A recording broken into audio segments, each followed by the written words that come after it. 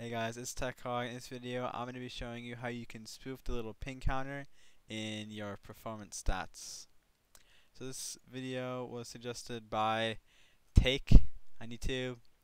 So shout out to this guy for coming up with this awesome suggestion. So I have the script here, and it's pretty simple. So what it does is first it obviously finds the performance stats GUI, which, let's see, is in RobloxGui inside of your CoreGui, and then it's under performance stats right here.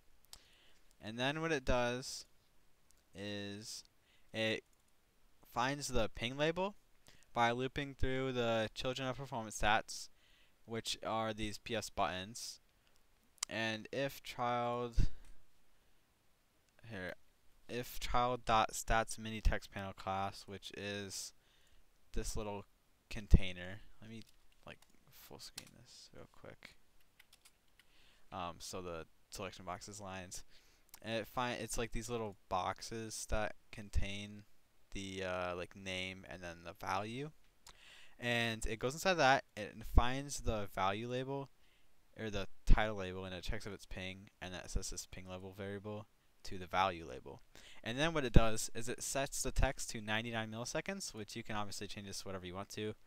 And then every time you change the text, you will, let me move this down here, it'll set it back to 99 milliseconds. So that's the script. It's very simple. I'll execute it and show you that it works now. Boom. It just says 99 milliseconds. You can change it to like 4. Be like, oh my god, guys. Oh shoot. You can't execute it more than once, but you know that's fine. It doesn't matter. But you can be like, oh my god, guys, I have like 2 ping. I live right next to Hypixel server, so that's a cool little quick script.